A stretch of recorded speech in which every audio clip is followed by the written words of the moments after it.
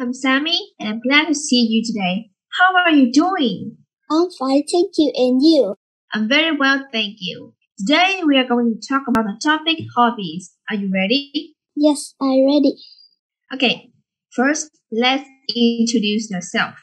My name is Giang. I'm 10 years old. I live in Hà Vietnam. My school is Phonics School, and I'm in class 4A3. Okay, so can you describe your school? My school is very big. It has many chairs. My friends and play here. Okay, so how about your family, Giang? My family has 6 members. They are grandma, dad, mom, sister, baby sister, and me. My dad is a worker. My mom is a worker too. Okay, that's good. So do you have any hobbies? My hobby is watching TV. So how much time do you spend on your hobby? I spend is doing my hobby.